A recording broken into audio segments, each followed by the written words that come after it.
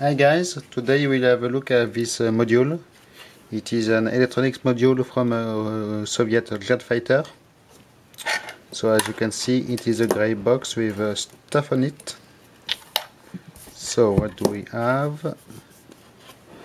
We have a wire with some very special plug. I am showing you it.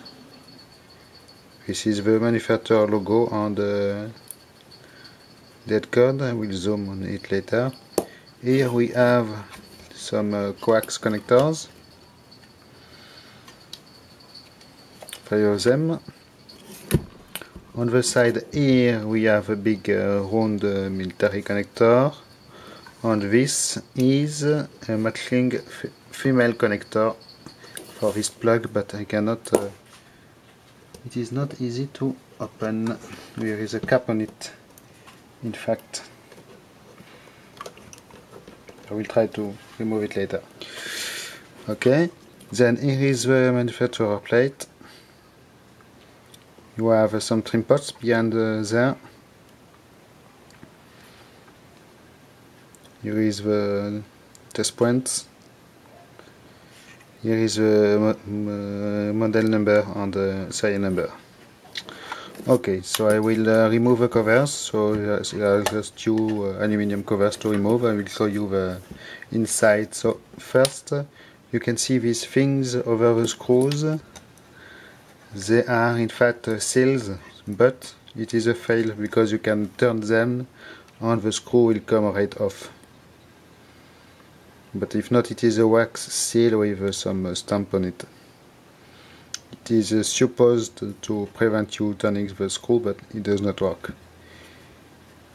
Okay, so I will open it and show you the contents. Here we are. So first I did remove this plug cover, so you can see how it looks, the matching plug, female plug for this. It goes like this, and this part is a retainer. I did put it wrong, but it is the idea. Okay, then on the bottom first. So as you can see, there is a motherboard here, all the wirings, small components, small resistors, and so you can see the handmade circuit tracks, and you have these things which are some kind of retaining screws, and these things which are some tubes, in fact pipes for vacuuming. For vacuuming what, you will ask? Focus.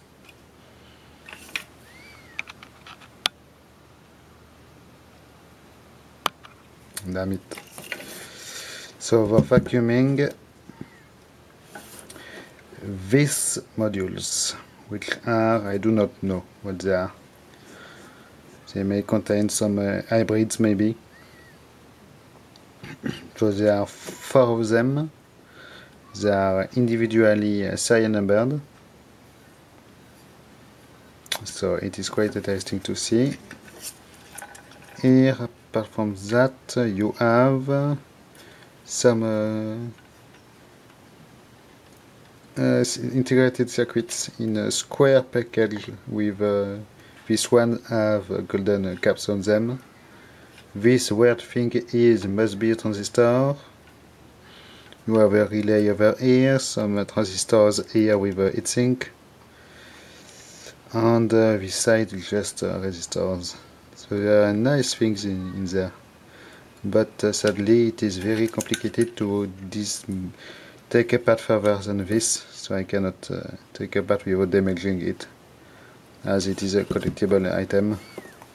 So one interesting thing is this cover, the cover for this side. You have some walls. I do not know the purpose, if it is for shielding or something like this. So it goes like this between the metal cans here. So I will zoom for you. Now you can see clearly the test points. if you can want to try to translate, but it is not easy. So your number, this is just a bunch of trim pots behind there. Okay, there you have a close-up of the mildews.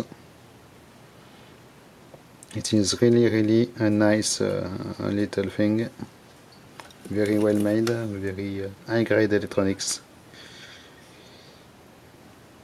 I believe it is for weapon controls or countermeasures maybe.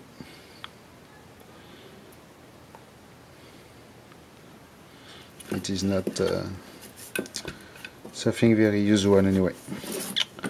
Okay, so maybe you can have this as a computer background if you want.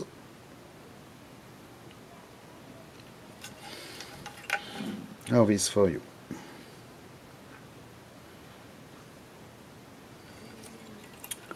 Okay, so here you have a small coax connector, so it must be connected by some way to some antennas, so it must be electronic war system maybe. Do we have any dead code we can use? No, I don't see anyone. 60, no. No, there are no dead codes on these resistors. Oddly enough. Maybe I have a dead code here. Yes, 88. 88. Here's the dead code. You can see the plug, how it is made. Very nice. Okay, so thanks for watching. Bye bye.